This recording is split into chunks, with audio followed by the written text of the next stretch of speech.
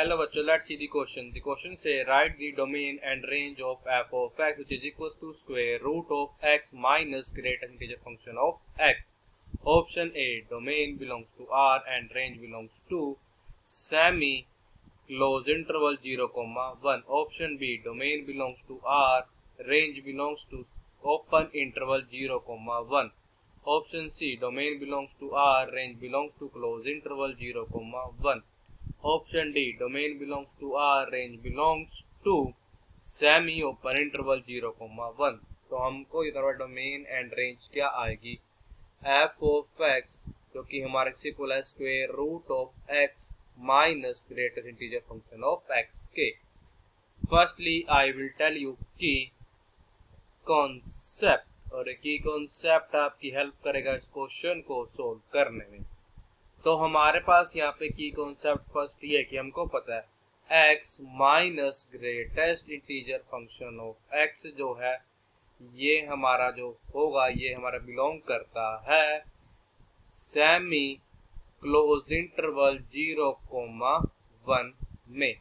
Now the second की concept है मतलब डोमेन करता है डोमेन किसी फंक्शन का, डोमेन ऑफ ए फंक्शन और एक सेट होता है. Domain of a function is a set of all the possible input of function.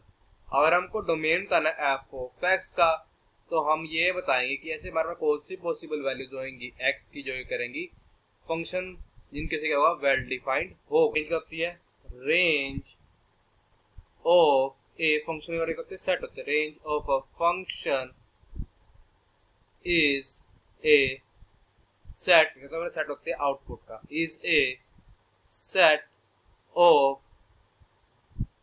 Possible output of function. अब करेंगे इनकी कॉन्सेप्ट की हेल्प से अपने क्वेश्चन को सॉल्व करेंगे. अब देखो हमारे पास यहाँ पे गिवन क्या है कि जो f ऑफ x है ये दिस इज इक्वल टू जो पे square root of x minus greatest integer function of x के. अब हमको यहाँ पे एक चीज पता है कि यार जो भी टर्म लिखे स्क्वायर रूट के अंदर बचेगा x minus greatest integer function of x, ये हमारी टर्म क्या होनी चाहिए ग्रेटर देन इक्वल टू किसके होनी चाहिए 0 के, और ये तो होल्ड होती है हर एक r के लिए. This hold for every x, जहां पे x वन से बिलोंग करता है r मीन्स रियल नंबर को. तो क्या जाएगा दिस इंप्लाइज डोमेन क्या यहाँ पे domain of f of x यहाँ क्या जाएगी यहाँ पे is r means real number. हम पढ़ते इसकी रेंज. तो हमको एक चीज पता है कि x minus greatest integer function of x जो है ये से बिलोंग करता है, ये हमारे पे बिलोंग करता है सेमी क्लोज इंटरवल 1, 0 को.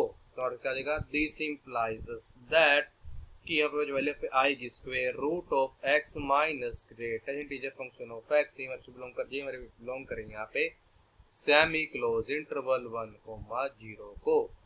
तो यहाँ पे दिस इंप्लाइज दैट क्या जो हमारे पास आएगा f ऑफ x बिलोंग कर जाएगी तो हमारे पे बिलोंग कर जाएगा सेमी क्लोज इंटरवल 1, 0 को.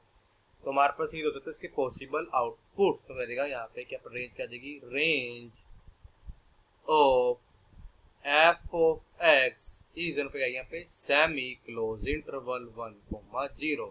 इसका मतलब ये है कि जो ऑप्शन ए है ये करेक्ट है. So the final answer is option A is our correct option. I hope you understood it well. All the best. Thank you.